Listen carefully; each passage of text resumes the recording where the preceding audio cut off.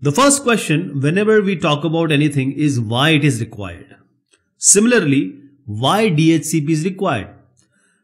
Your house, your home, or even your network, your office might be having mobiles and tablets, and there are so many devices, computer, servers, etc.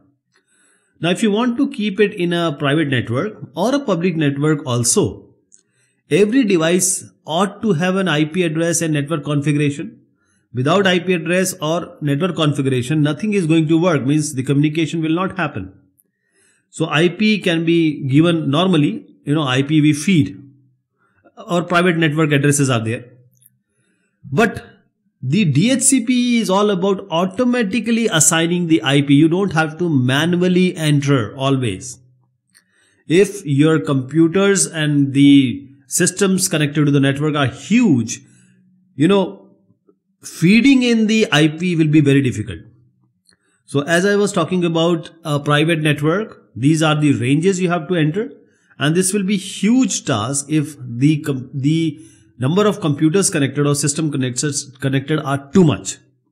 So your router in your house does exactly this.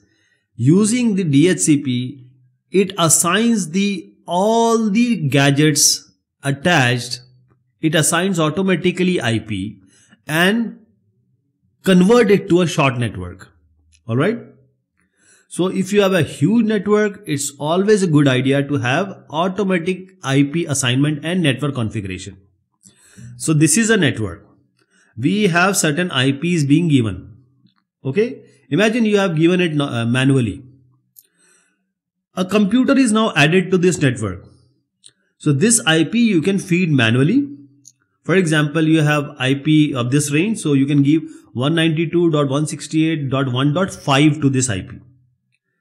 But it will always happen. The computer will go and come in your network. Means the network cannot be always static. It is not fixed. The IP has to be given, it has to be taken. So there is no point, there is no idea, there is no background to actually reclaim that IP which you have already assigned to that system which is already gone. So in DHCP, we have a DHCP server. It controls, or it have a pool of IP addresses, and these IP addresses are leased. They are just given for a certain period of time.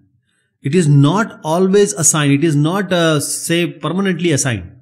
It is given on lease, and if a computer breaks or it goes out of the network, this IP is reclaimed. It is reclaimed back to the IP pool of the DHCP server so that it can be assigned to any other computer who is going to join the network.